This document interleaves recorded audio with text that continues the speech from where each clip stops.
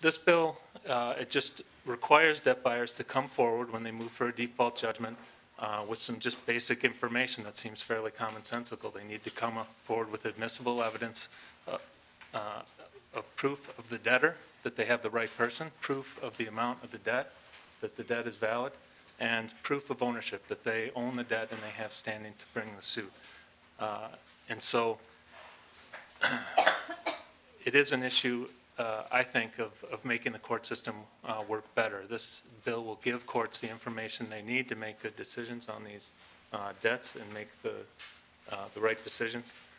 And, you know, it's really putting more of a burden on the debt buyers to come forward with accurate information, with complete information on these debts that they're trying to get against Minnesotans.